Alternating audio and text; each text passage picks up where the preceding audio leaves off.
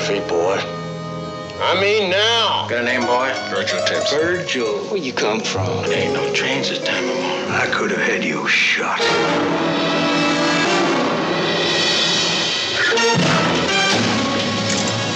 Skulls caved in.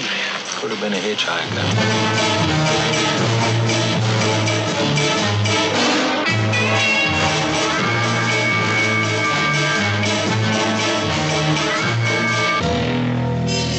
Okay, I got him. Where's my husband? I thought I told you to get the hell out of here. You aren't taking me anywhere, you dig? You gonna get yourself killed. I'm a police officer. Look, they pay you $162.39 a week just to look at bodies. Why can't you look at this one? Why can't you look at it for yourself? I do not want that Negro officer taken off this case. I need a few things.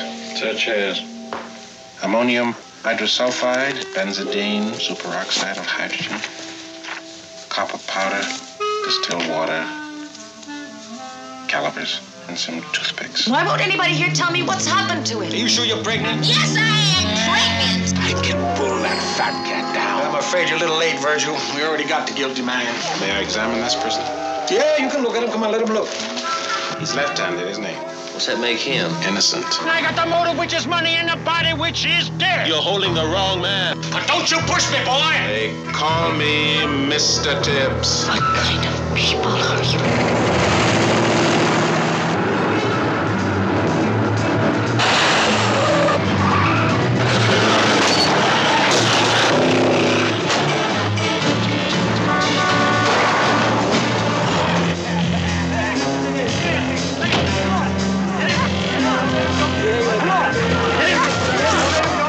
Look in her purse.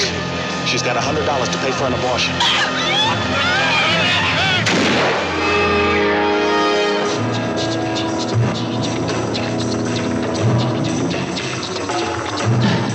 In the heat of the night,